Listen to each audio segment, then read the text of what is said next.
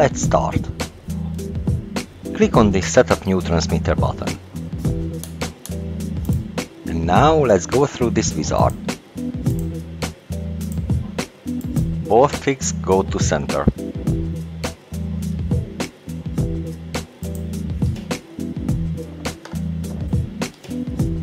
Move the sticks around.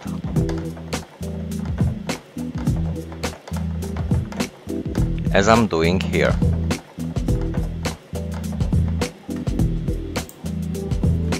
Calibrate channel 5 by switch SB.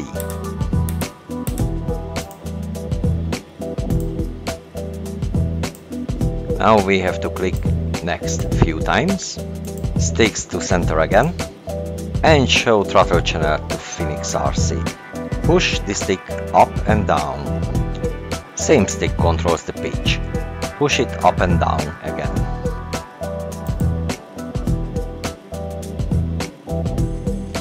This order is important. Up and down, up and down. Otherwise the control is gonna be reversed. This step is the rudder. Right and left, like before. Right, and right, then left. Elevator, don't get surprised, the slider is gonna move opposite than before.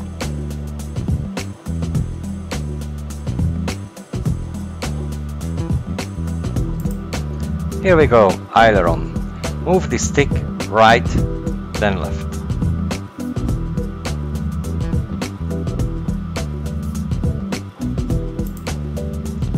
Switch SB goes up and down. Then ignore the following steps or use some keys from the numeric keyboard. Let's see what we got. Idle 0, stick in down position, helicopter does nothing. Now let's lift it up a tiny bit. Oh, amazing, it's working. Rudder, it seems it's also okay. Then the cyclic stick. Elevator direction, cool. Aileron. Oh, everything seems okay to me. Now idle up, one click. Let's see how it goes. Even if I pull the stick down, the motor is still running. Lovely. Yeah, it seems okay. Throttle hold. Also working, cool. Let's see the headlock and rate mode for the gyroscope. Switch is working.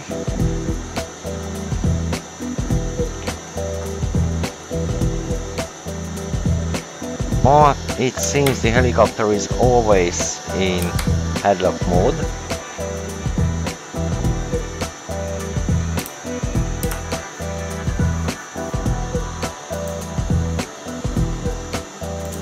No panic, we got this nice long feature list and mapping. Let's choose the gyroscope channel. Let's map it to channel 5. It's there. Accept, and let's see how it goes. So when the helicopter is in rate mode, I can fly with the cyclic stick only, because the helicopter is gonna turn towards its direction. I don't have to turn the nose. Oh, lovely. Look at that. Watch the transmitter. I'm using the right stick only and the helicopter flies nicely. Obviously we don't use this mode normally, but it's good to know. When I switch it back to headlock, now the helicopter keeps its nose to the same direction always, even if I'm flying backwards, sideways, it doesn't matter.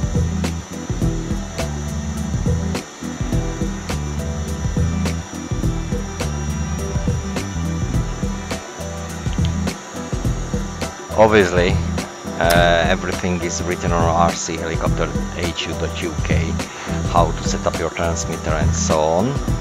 So just follow the link underneath this video here in the comments, and good luck. Have a good practicing. See you later, guys. And thank you for watching.